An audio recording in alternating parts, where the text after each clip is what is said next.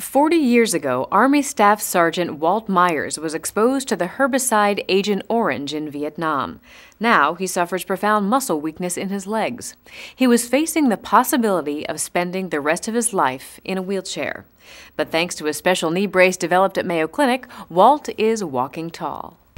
To be hit with something that takes away your mobility is absolutely devastating. But every day, Vietnam vet Walt Myers straps on these leg braces and walks. It takes a few minutes to get dressed in the morning. Walt has a degenerative neurological condition, possibly caused by exposure to Agent Orange, that causes his muscles to get weak. These braces are keeping him out of a wheelchair. And unlike older models which keep your knees locked in place, this brace is smart. It's programmed to move with you. With this design, it still gives him the stability during stance because it's locked, but it gives him the mobility during swing so he can walk naturally. The brace, developed by Dr. Kenton Kaufman, Steve Irby, and their Biomechanics team at Mayo Clinic, is controlled by a computer.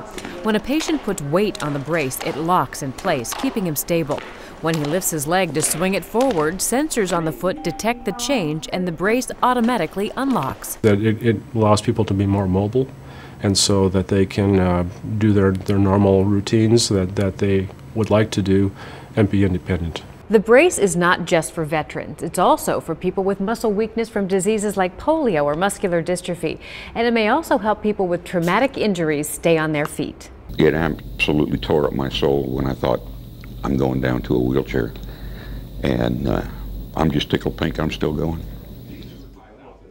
The device is marketed under the trade name Sensor Walk by Otto Bach Healthcare. It has recently been approved by the FDA. For Medical Edge, I'm Vivien Williams.